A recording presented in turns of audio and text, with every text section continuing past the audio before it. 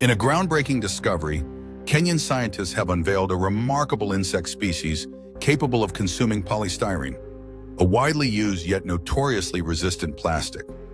The lesser mealworm larvae, known scientifically as Alphitobius darkling beetle, are the first of their kind in Africa identified to break down this persistent waste. Polystyrene, often found in food and industrial packaging, is challenging to recycle, prompting the need for innovative biological solutions.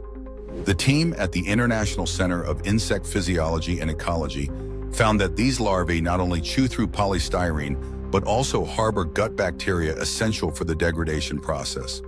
With a larval lifespan of 8 to 10 weeks, lesser mealworms thrive in warm environments, particularly in poultry-rearing houses where they can flourish and reproduce. This discovery not only highlights the potential of mealworms as a natural solution to plastic pollution, but also raises questions about their genetic diversity as ongoing studies seek to confirm whether this strain is a subspecies of the known Alphitobius genus.